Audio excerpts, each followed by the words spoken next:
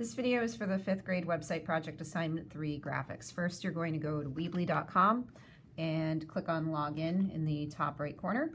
Click on G+ Login.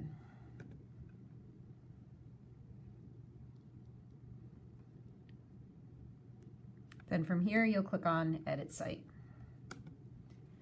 Next, what you're going to do is open up a new tab and you're going to search for pictures on your location. So for example, I did mine on the Freedom Trail. So I'm just going to search Freedom Trail, click on Images, and then find pictures that I want to use. So anyway, what I'll do is I'll click on the picture and then two-finger click on the picture that appears and choose Save Image As. And then from here, what you'll do is click on Google Drive and click on Save. So then from here, what you'll do is you're going to pick out some more pictures, and you want to have at least 5. So Save Image As, and it should automatically be in Google Drive now.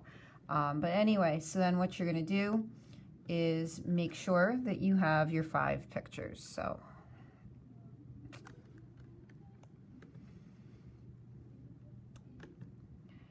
and once you have your 5 pictures, what you're going to do next is you're going to go into Weebly and put them into a slideshow. So anyway, then the last thing, just save this last picture.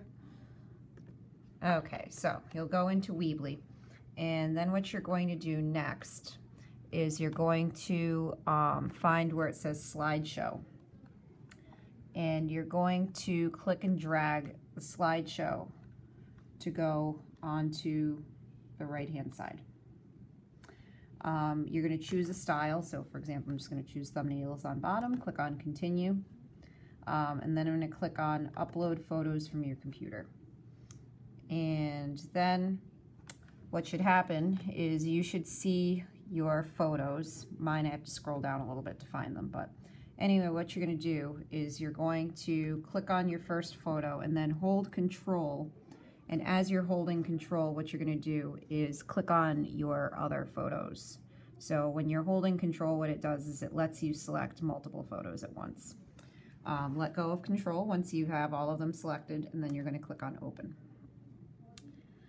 So then from here, what you're going to do is you're going to click on the speech bubble for your questions, or for each of the pictures, and you're going to add a caption. And so basically what you want to do is just tell what it is that you're showing in the picture. And you want to do that for each of your 5 pictures. So you click on Save. So again, I'll just show you with one more. You click on the bubble, type what you're showing, and save. Once you've done that with all 5, you're going to click on Save right here.